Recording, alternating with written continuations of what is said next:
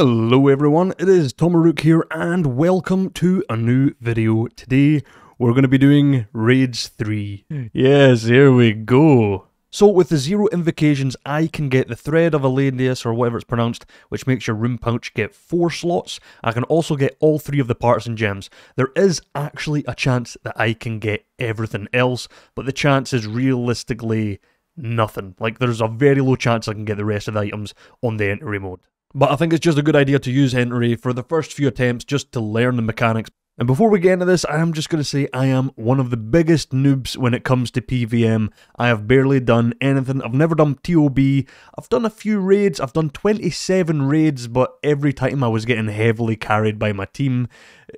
Like they were telling me what to pray and everything over voice communications. So yeah, I'm a big noob when it comes to PVM. Now, whilst learning the raid, there was an awful lot of this. What the heck is this? How the hell did I manage to do this? I don't even know. Help, I'm stuck. No, I'm dead. No, you Donkey Kong having ass. Bruh. But many hours later, I did finally manage to get my first kill count on learner difficulty, and I'm about to show you that now. Yes! Yes, I've done it! Second attempt. Oh. 9 HP. Oh, I didn't even know what the potions were doing. I was just chugging them down thinking, I'll be able to do it. I cannot believe I've done it. I know it's entry mode, right? But I still cannot believe I've done that. Wait a minute, am I ready to leave? No. I have my chest. Open that bad boy up. 2 cache of runes and dragon dart tips. I'm gonna go do that again. Oh wait, I need to take it out. The cache of runes, 2,377 death runes. Woo! That is a big chunk of loot. What's in this one? 2,317 souls. That's actually pretty decent loot, to be fair. I did complete 3 more entry mode raids, and then I decided it was time to up the ante and push myself for the 150 raids. And here we are with my first ever successful normal level raid. 150 levels. And I noticed that everyone was ranting and raving how good the dragon claws are on the last phase of this fight, so I decided to pick up a pair. And the reason that they're so good is that little blue potion there means that less of your special attack bar is used per spec. So instead of just 2 declaw specs, you get 4 instead. And they absolutely shred this guy. The potions that you get inside this raid are honestly really good. That white potion in my inventory, if you take a drink of that, it restores your health to 125 and your prayer to full as well. It is crazy, it's so good. So my strategy has just been to save those white potions right until the end boss and use them up there. And my first ever normal raid was 37 minutes and 44 seconds. So if you do manage to get yourself off of the rare rewards table, that little sarcophagus in the middle will light up purple. But, yeah, didn't get lucky this time. Oh, not great. Now, I did die once in this raid, but it wasn't to any bosses. It was in the monkey room. I messed up and died, and I thought, I'll just keep going. Ooh, that one was a little tougher, but that was a 0 death run. No deaths at all. Feels good, man. Feels good. Alright, let's see what we got from this raid. Anything good? No. Kill count number 3 coming in. And I totally forgot to use my dragon claws. Well, I did use them, but I forgot to drink the blue potion that gives me more spec. So yeah, that didn't work out too well. And now it is time to find out if we got anything decent from kill count number 3. Did we get anything good? No. I'm gonna see a purple sarcophagus one of these days, don't you worry. One more. Yes! He is dead. Ooh, that one was clutch. I only had 1 sip of that health potion left. I did die once on the last boss as well, so I had to redo the warden's fight, so I was so worried I was gonna run out of supplies. Anything good today, Mr. Chest? Ooh, what is this? Blood essence? Is this new? It's only worth 198k. Okay, so I have googled it. This came out when Next came out. Yeah, I didn't know anything about this. It's something to do with blood rune crafting. You get more runes or something, so yeah. A little bit of money, but unfortunately nothing unique. And he is dead. Woohoo! I'm definitely getting better at this. Look how many supplies I had left. Loads, man, loads. And that is kill count number 5. And a new personal best, 35 minutes and 14 seconds. Nice, nice. Cask of Runes, and ooh, Eye of the Corruptor. Oh, this is one of the jewels for the Chaos Partisan. I'm gonna have to see what one this is. Oh man, it looks so cool though. My first unique is on the account. I'm so happy.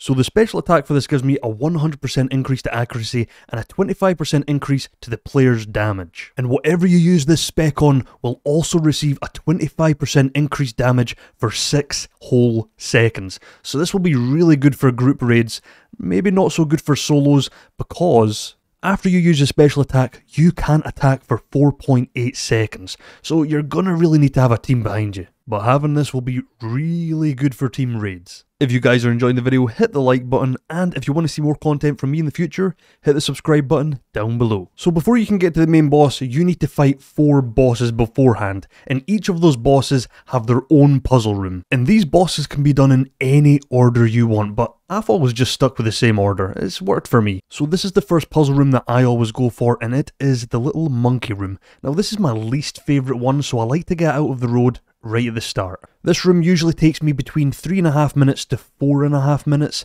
it depends how quick I am. Essentially all you have to do is repair one pillar or a little hole in the ground whenever a red skull pops up, and you just need to kill waves after waves of enemies. So the red ones are weak to magic, the blue ones are weak to range, and the green ones are weak to melee. There is a couple of things to watch out for though, and that is the volatile monkeys. They will blow up, and you do not want to get hit by those. They hit like a truck. And the shamans as well, you want to be killing them very quick too, because they summon those little thrall guys, and they also drain your prayer as well, so not very good letting them live for too long. And finally we have the poisonous monkeys, and I do kill them as soon as possible as well, because those ones are a pain when you're running around.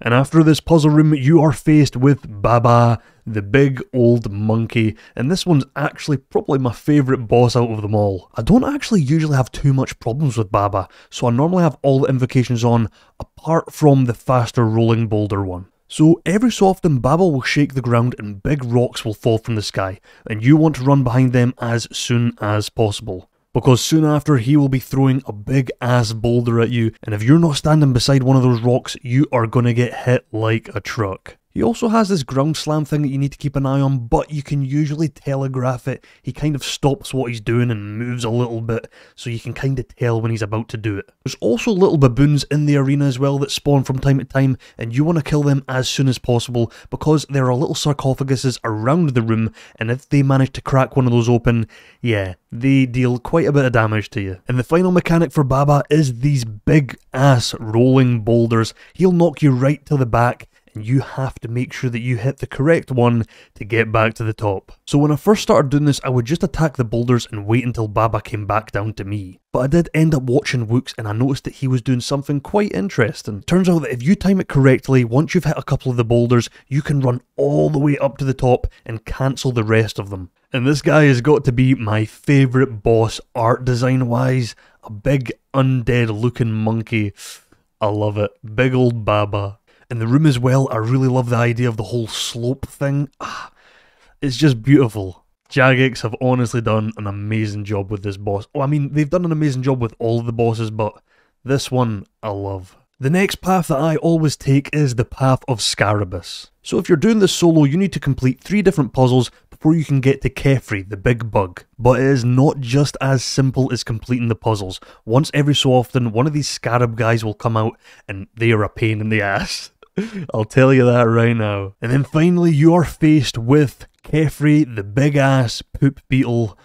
And it's actually a very easy fight. I would say Baba's probably the easiest for me, and then Kefri is a close second. And the Keris Partisan works absolute wonders here. It just hits a lot of damage, but Kefri does have a lot of defense, so you do end up hitting quite a lot of zeros. The mechanics on Kefri are quite simple though. She'll just throw up big ass balls like Vorkath does, and you just need to make sure that you stand out the way. She does have a few phases, but every time you get her shield all the way to 0, a bunch of Scarab guys will come up, and you just want to kill them as quick as possible, especially the mage one, because if you don't kill that in time, you take a hell of a lot of damage. But apart from that, there's not really much else. She will throw a big roll of poop at you, and you just need to make sure that you're standing in an okay position, otherwise you can get trapped. And I've been trapped quite a few times. And here we are with the Path of Krondus. This one is actually kind of okay. Sometimes I do alright, sometimes I do terribly. Essentially, all you want to do is pick up the water container, fill it up at one of the 4 fountains after running through those little crocodile things, and then you want to come back and water it, killing those little crocodiles because those will eat the plant,